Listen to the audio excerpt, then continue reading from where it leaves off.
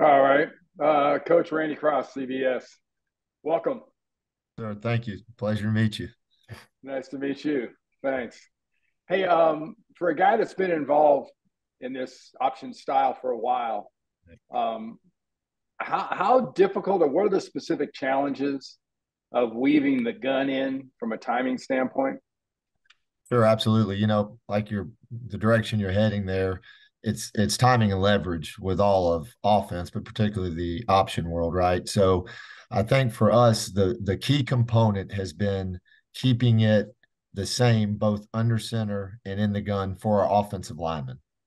That's the key piece because you can take the skill guys and do a lot of different things, but being consistent and within what we call our four core fundamentals up front, we want to minimize the fundamentals that we're teaching to our offensive linemen so that they can become machine like in their execution, right? They can go out and really be great in what we're doing schematically because we're minimizing their skill set. So I think that's really the key to your question is getting those O line guys grooved up, and then as far as the skill guys, understanding the nuances that create leverage in the gun. It's a little different than under center, and getting all of those tracks, because everything we do is a track, right, in order to gain leverage on the defense. So tying those things together, starting with a mindset of minimizing things up front, so those guys can perfect their core fundamentals, which will allow them to play fast, which creates that timing that you're asking about. Scott Wyckoff. Hi, Coach. Scott Wyckoff with WBAL Radio in Baltimore and the Navy Radio Network. What's impressed you the most a week and a few days into fall camp with this offense? Well, I think what's impressed me the most is, we had our learning curve, and we talked a lot about when I saw you guys, Scott, and we talked back in the spring about learning the new language, right? And it was like going overseas, and that we have grown exponentially in that arena, in that area. The communication piece, is really improved. In fact, we're at a point where we're functioning fluidly now as far as that goes. So that obviously is allowing us to focus on the detail of the assignment. And back to Randy's question earlier, the timing pieces and the steps and angles and all the detail of the assignment things that actually make an offense function, right? So, it's been really encouraging over the first week and a half to see us go out and execute the offense more proficiently. Now, obviously we're still early in camp. We're not consistently executing it on a high enough level to our expectation. We want elite execution is what we talk about, and we're not there yet, but we have made tremendous progress in that direction. I think, both Coach Volker and Coach Newberry were commenting to me just yesterday how much different our offense, the execution, the speed of the attack, and those things are compared to spring. In other words, the amount of improvement we've made. And so that's really encouraging. It's really encouraging, but I'm a coach, so it's never good enough, right? We're always trying to get better. We want to maximize our talents, and leave it all out there on the field. So It also seems like the practices that I've seen, you really, for lack of a better word, put the pressure on for the quickness to make things happen. Is that trying to replicate as close as you can be to the game situation to really make everyone in the offense react quickly? yes, sir, absolutely. We want to play as fast as we can. We want to practice at a tempo, and that's one of the things that has been really encouraging is it's a very fast-paced practice, and that's very intentional, right? We live in a social media generation with our kids, so they get distracted very quickly. So it's Twitter used to be 40 characters only, right? So, but they've changed that. But we used to talk about you got to communicate it in Twitter format with this generation, right? You got to get right to the point. You got to frame things in a way that chunks it so they understand. But you want to keep them moving so they don't get distracted. But that's also how we want to play. We talk all the time. We want to be the most mentally and physically tough unit in the country. We want to be the most well executing unit in the country. So you got to pressure guys. You got to hold their feet to the fire so they find out how great they can be, right? And you got to be smart and managing things and keeping them healthy. We're not, it's a good mix of old school and new school, I guess, is the effort. But yeah, so we're absolutely doing that. We're trying to push the tempo, the volume. We get a large number of reps accomplished, right? And that's been really encouraging as well over the first week and a half, is our guys embracing and understanding the why of what we're trying to accomplish in practice, because the tempo has increased and of course the volume, right? But if you were out at practice today, you might have noticed that the tempo, we were in spiders, and no pads really. And so the tempo was much slower today, and that was very intentional. That kind of goes to my comment about mixing old school and new school. And I think Coach Newberry does a tremendous job of this. So we backed off them today, and we're doing a lot of teaching. Right? Not that we don't teach on those other practices, because that's what coaches are. We're teachers. But we intentionally slowed things down to correct certain things, to help us continue to move forward, and also let our guys get their legs back under them a little bit, because we got a full pads day tomorrow and we got to maximize that day. And what's been your biggest takeaway and impression of the Naval Academy athlete, a unique athlete that you've never been able to coach before, coming to the academy? What's been your biggest takeaway? I love them. I'm having the time of my life. These kids are exceptional. I mean, they are exceptional. It's we do a thing called Message of the Day, right? And that's just, a positive message, an encouraging message, something in tune with what we're doing right now. This, as a coach, this is my favorite time of year. It's team and ball. It's ball and team. We're not necessarily having to worry about academics right now, and ball and team, baby. It's and growing a team and growing, bringing chemistry and growing a team together. So we asked these guys to present ideas, right, and that are galvanizing for our team.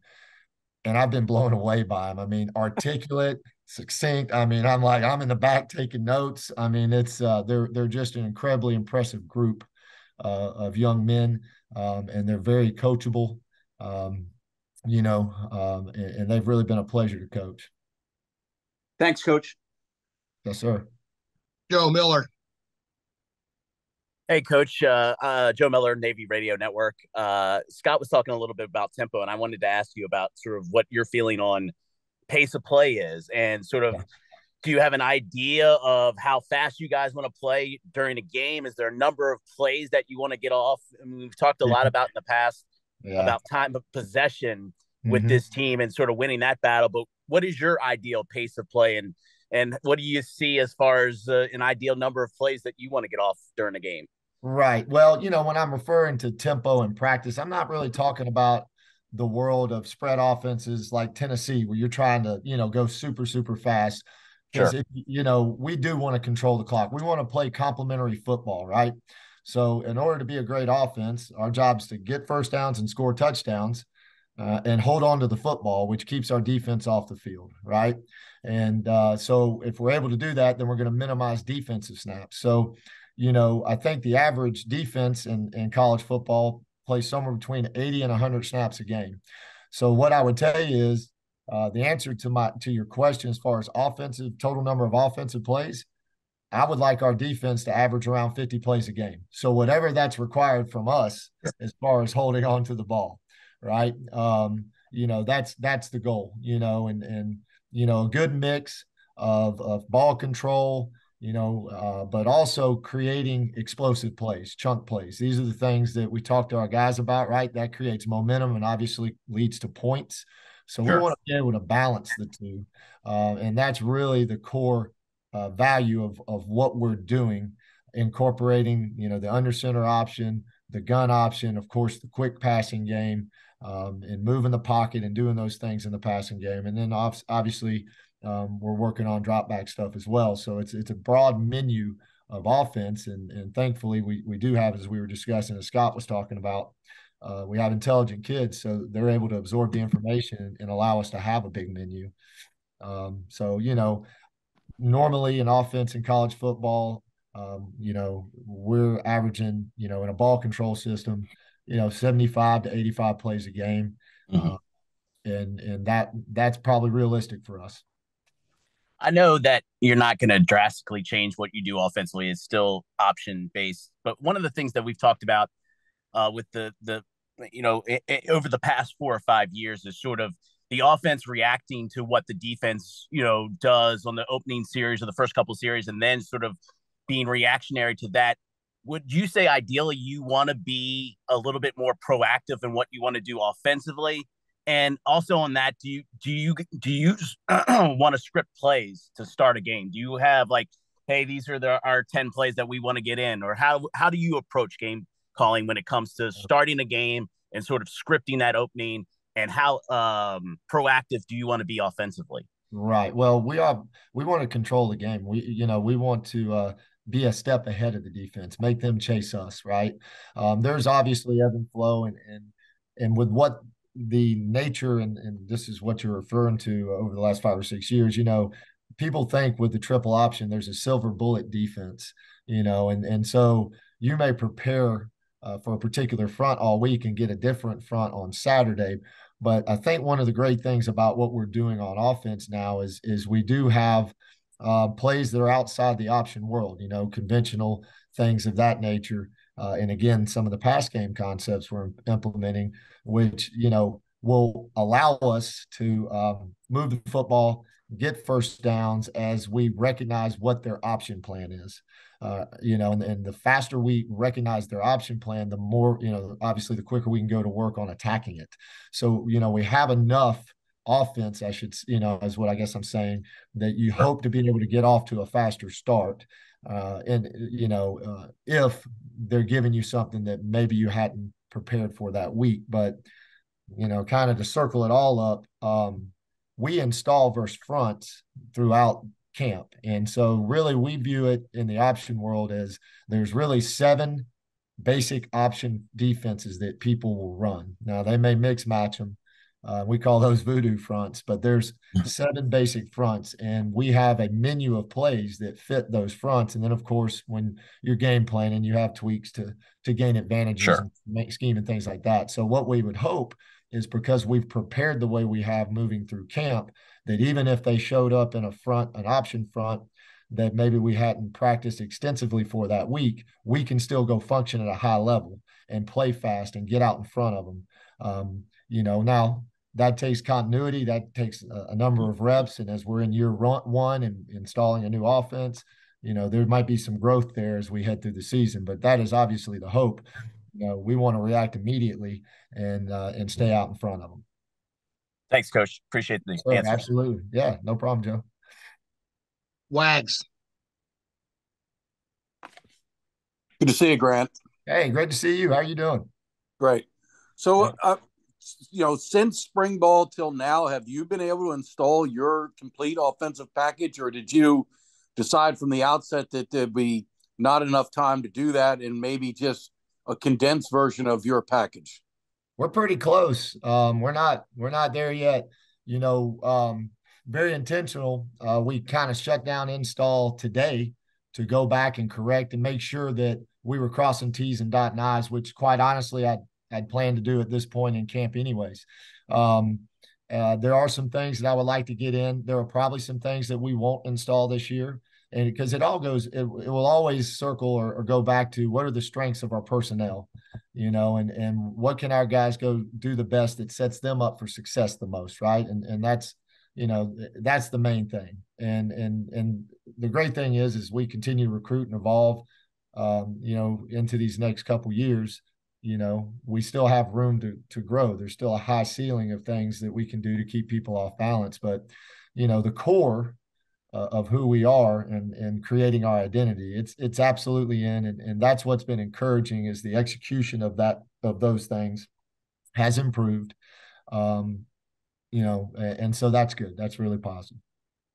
So were there some elements of your offense that when you got to Navy and evaluated the personnel, you said, I just don't think that's going to work here and we'll scrap that? And then on the other hand, were there some things that perhaps you didn't do at Kennesaw that where you got here at Navy and said, you know what, I think we could do that here? We're doing a lot more than we did at Kennesaw. We were, very much in what we would call here now the beer series, the home-based triple option world. And really the thing that made us different at Kennesaw is we implemented the quick passing game, right? 3-step stuff. We moved the pocket. And then we could also function in the gun from a pass game standpoint and had a minimal run game in the gun. The big difference here is we're doing much more than those things. We're, from zone option and other items that you guys will see as we move forward. So really, the build out of the Navy offense was with the Navy personnel in mind. Now, also in mind of, all right, here's what our profiles from a recruiting standpoint are. Here's where we'd like to grow to create position flexibility. We want some guys that can cross over, wide receivers who can really play slot, and slots who could function as wide receivers when we want them to, which creates a lot of flexibility, which allows us to have a lot of smoke and mirrors, and that goes back to what I was talking about the O-line, minimizing their skill set so we can get them playing fast and aggressive with great fundamental execution and do a lot of stuff behind them to keep people off balance. And I think we're making significant progress in that area, particularly through camp. Really, Wags, what we're doing is we're building the Navy offense around Navy personnel. And then as personnel grows and changes, we can stay with that and continue to be focusing on our strengths. I don't know if that makes sense, but that's the end game. So something I noticed now this past week while out of practice, I mean, you've talked a lot about the short passing game, the quick passing game, but yes, one thing when you're and it can be very effective in getting the ball to the perimeter and out into space without having to pitch it or whatever. But yep, one thing I noticed that it happened if a ball bounces off a guy's shoulder pads, there's a lot of people in the box because it's the short passing game means you're still there where there's a lot of bodies and it can get picked and go the other way. How much emphasis, you're talking to receivers and quarterbacks about, because they're not accustomed to this. This is something they're learning as they go. Sure. And, that's the downside is if you give up pick sixes. Yeah, we definitely don't want to do that. There was a Hall of Fame Georgia high school coach that I was around, and he told me, he said, Grant, 3 things can happen on a pass, and 2 of them are bad. You know what I mean? So I've always taken that to heart. But and Wags, we're not a spread team. We're not going to go out there and throw it 30, 40 times a game. We're going to do what we need to keep the chains moving, 8 to 12 yards. I think it all goes back to execution and creating space, and then throwing and catching in practice. I mean, you've been out there, you see how much we're throwing the ball right now from a practice standpoint. That doesn't mean we're going to go throw it 40 times in a game, but if you don't throw and catch, particularly when that's not been a mainstay of the offense, the kids got to get used to it. You know what I mean? You got to go out and do it. And we'll throw in practice considerably more than we'll throw in games in order to be efficient so we don't get those situations. So I hope I'm hopeful that you didn't put the whammy on us right there, Wags. I've never had a situation like that occur in a game. Now we had one at practice with the plebes yesterday or the day before where that occurred, but that was a lot about them trying to learn what we're trying to do, not so much about the defense making a great play. Right. And then last, before I pass it off to someone else, the tight ends, I know you haven't yet been able to recruit. I think last year you were able to recruit some tight ends, but they're plebes. But as far as the guys that are on the depth chart, they're converted guys from another position, usually defense. How much can you incorporate them beyond just blocking? I mean, you got to be careful with that too. I mean, I saw one tight end who I said that's why he was a defensive end before. But, right, yeah. Those are the castaways, right? The repurposed guys, and honestly, they're doing a great job. They're one of my favorite groups. You want to talk about team guys and great attitude, and doing whatever you ask them to do, man. They're phenomenal, and they have a skill set that'll help us. Yes, we're not going to split them out wide and ask them to go function like wideouts like we would like to possibly do in the future with the kids we're recruiting. And create matchups and things like that, which we ultimately would love to have with our tight ends. We're gonna again play to their strengths and use them to gain a schematic advantage from a formation standpoint, or get a bigger body out there to help us in blocking on the perimeter. That's again, everything we do. We just had a staff meeting evaluating our personnel and our depth chart, right? So everything we do, every decision we make, is about, all right, what can our kids do the best so that we can go work on those things, focus on that and maximize them and give them a chance to go win. Pete Medhurst. Coach, just want to piggyback on Wags' question about the tight ends. To that extent, is there any way that even somebody, like a Cody Howard, who is part of the way to a tight end's build at 220 pounds, that if the need becomes necessary, that you could potentially move into that position just to experiment and see where it goes? Pete, have you been eavesdropping on our staff meetings? I just like football a lot, and I think about football a lot. No, that's exactly how we're visualizing using him. That's exactly how I'm going to use him because really, quite honestly, he fits more of the mold of what we're recruiting now at tight end, and we got to evolve towards a little bit. We're not quite there yet. If you came out to practice, you wouldn't see a lot of it yet, but that's absolutely where I'm going. He hasn't played a ton of wide receivers, so I'm trying to make sure I give him every opportunity to be proficient in the skill set that we need at wide receiver before we start moving him into that other role. But he is absolutely a hybrid, which I love. There's a lot of value, and plus Cody's an unbelievable kid, tough, hardworking, smart. So we absolutely are looking to use him in that manner. The calendar tells you have 22 days, but as you evaluate the quarterback position right now, you have two guys that are coming back from injuries. You have a couple of guys that haven't played a lot of game football. Right. And you have another youngster that hasn't played a lot. As you evaluate them, when do you have to have one of them give you the confidence that, yeah, we can go forward with that guy at least this game against Notre Dame? Sure, absolutely. Well, sooner rather than later. I would tell you by this time next week, things will be firming up to a degree. I'm not giving myself a deadline here. Right? I'm not saying that we're going to announce a starting quarterback at the end of next week. That is not what we're doing. But obviously, from a rep standpoint, you have to start looking at it in that manner. And I've been really encouraged by some guys. The amount of improvement that Blake has made has been substantial. He really has made a lot of improvement, from the spring through our June workouts and now into camp. And I tell you, Ty has picked up the offense really well and done some things well. Of course, Xavier's out there, so and Braxton, the young buck, right. So I am very encouraged by that room. I think things are taking shape. And I feel good that we're going to have a solid starter and a solid number two guy. And really, quite honestly, in this system, you better have two quarterbacks who can go play, and be able to somewhat be interchangeable. So I'm encouraged by that. And of course, we obviously have to have a solid third guy. So I'm very encouraged by that quarterback room right now. They're always hanging around, with, talking to Coach Jasper, always hanging around. Every evening during camp, they show up in my office and they want the script for the next day. I'm really fired up about where those guys' heads are at, and you see some of that improvement happening on the field as a result.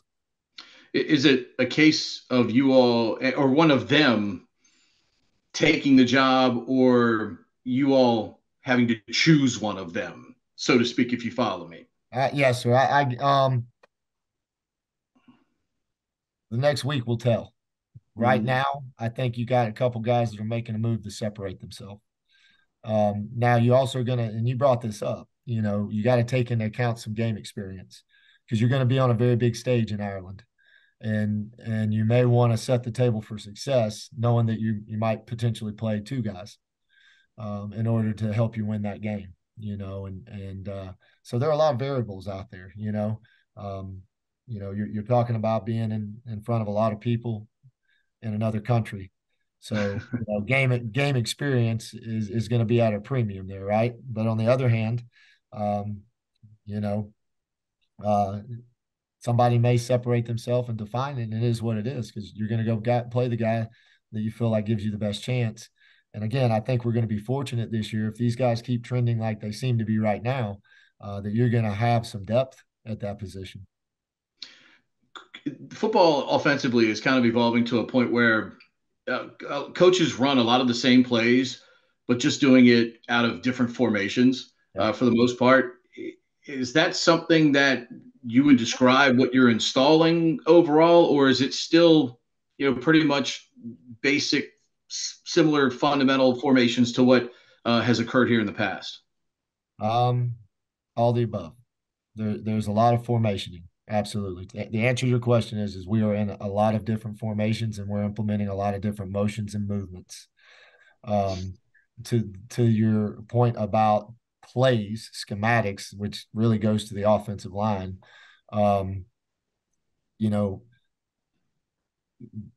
schematically, we will have much more than the average spread team or, because we're still an option football team, And so I think those of you guys who have sharp eyes, because obviously y'all do, you're going to see some of the nuanced things that really make us different than what other people are doing, I believe. There are some things we're doing, particularly in the under center option world, that quite honestly nobody else is doing. And it's been exciting to grow that. But like I say, guys with a trained eye, they're gonna pick up on it pretty quickly, I think. But maybe the general public might not.